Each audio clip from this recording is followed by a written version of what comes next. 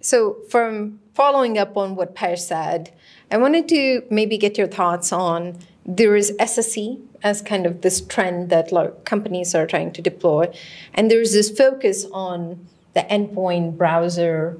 How do you see those two either intersecting or progressing in parallel?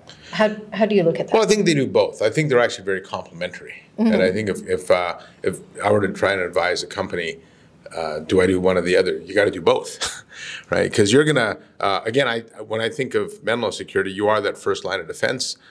You can't catch everything, right? And then things that maybe come in even through different avenues or through the network or something, perhaps that's where SSE comes into play. I do think there will be some overlap.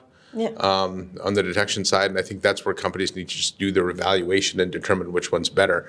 I do think some of the stuff that Menlo is doing with AI, particularly around anti-phishing and things, is pretty sophisticated. So I think that's a case where it's incumbent upon security decision makers to actually do their homework here and understand the nuances of what you deliver versus an SSE vendor. And I think that gives them the maximum protection. But I do see, just from a high level, the two being very complementary.